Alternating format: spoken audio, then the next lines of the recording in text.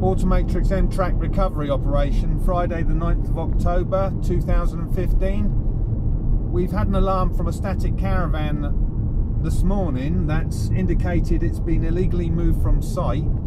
The device was installed in this caravan over 5 years ago in August 2010. It's a battery powered tracker, so the battery's doing quite well to last this long. It's on a special setting, and hopefully we'll recover this today. We've had 14 stolen statics recovered in the last 3 years, so they are an at-risk item, and actually this is our second one this week, so something's really hot on static caravans this week. We're heading towards Ashford, just south of Ashford, Kent, to make a RF recovery find and hopefully pick up the signal when we get there.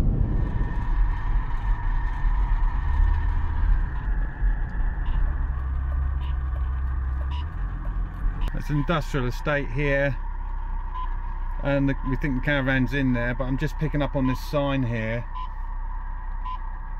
It actually says Caravan Sales.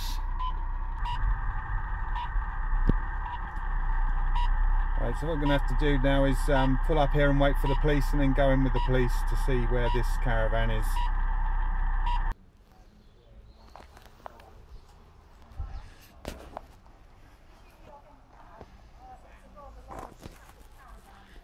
So, stolen caravan's inside this yard, and we've got to wait for the owner to come and unlock it.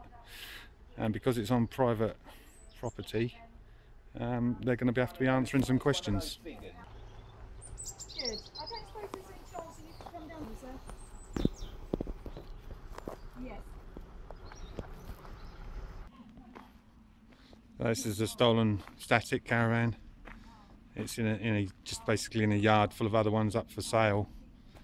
The Sussex Police have arrived, and we've got a recovery operation now in progress with the stolen caravan going on the back of this truck, and we'll take it to a safe compound for the customer. Works though, doesn't it?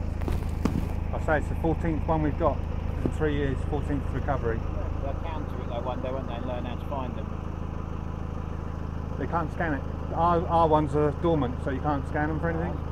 They're not wired in, you see, so they're not live. No. They only go live when they detect unusual movement, so they're pretty high tech.